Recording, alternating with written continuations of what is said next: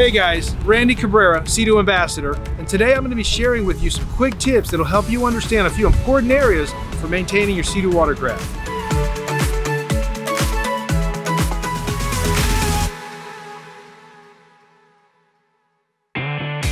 Like anyone, I want to spend as much time out on the water as I possibly can. That means spending less time in the garage working on things. Luckily for you and me, Sea-Doo keeps maintenance easy and simple.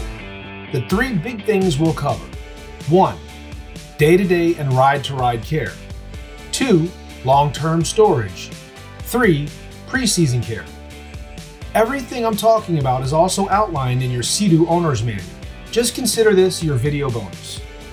Let's start with day-to-day and ride-to-ride care. You've just spent the day having a blast on the water.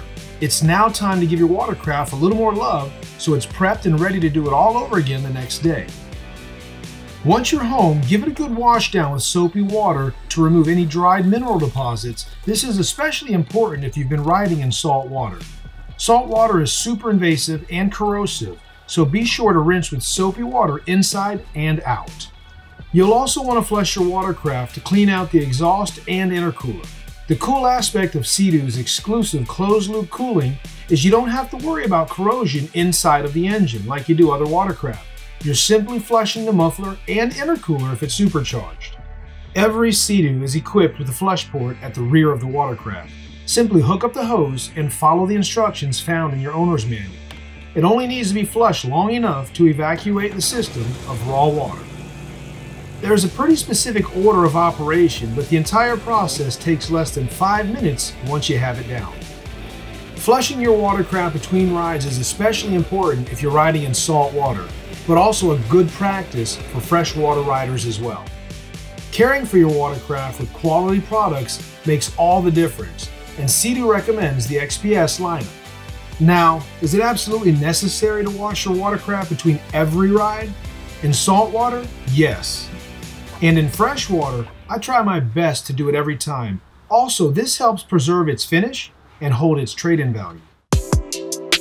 If you live in an area where the temps drop below freezing for more than a day or two at a time, you're probably familiar with the term winterization. Long-term storage isn't just for winter climates. If you plan on storing your Sea-Doo for anything longer than a few weeks, you'll want to follow the long-term storage process. This is a simple do-it-yourself process with just a few common tools. Or, if you prefer, your Sea-Doo dealer can help you out with this as well. Basically, what prepping your Sea-Doo for long-term storage entails is ensuring all the water is removed from the exhaust system and intercooler, giving the engine a little extra lubrication to protect it from corrosion, and treating the fuel system.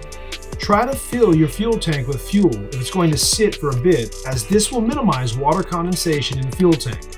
Also, add some fuel stabilizer to the tank. This will help ensure your fuel doesn't break down and the fuel system remains clean. This is also when most people do their annual oil change, and Sea-Doo even makes that easy with the oil change kits that come with the supplies you need to get it done. Once you're done with the storage process, it's time to throw on the cover. A quick note about covers. You want to make sure your cover is breathable, like this one from Sea-Doo. This helps prevent mold and mildew from forming in areas like your seat. The Sea-Doo covers are made for an exact fit to keep it protected and still allow you to easily get to areas that require frequent access, like the gas cap or glove box. If possible, you want to avoid storing in high humidity areas as well as for that same reason. Again, all of this is outlined step by step in your owner's manual, and don't hesitate to contact your local dealer with any questions. Whenever you're ready to get back out on the water, remember, double check to see if it's time for any periodic maintenance and make sure your battery is fully charged before you head to the boat ramp. It's also a good idea to set up a pre-season appointment with your dealer so they can inspect and double check any safety related items for proper watercraft operation. And remember, you can always visit your local Sea-Doo dealer for tips or check out seadoo.com for any further help and information.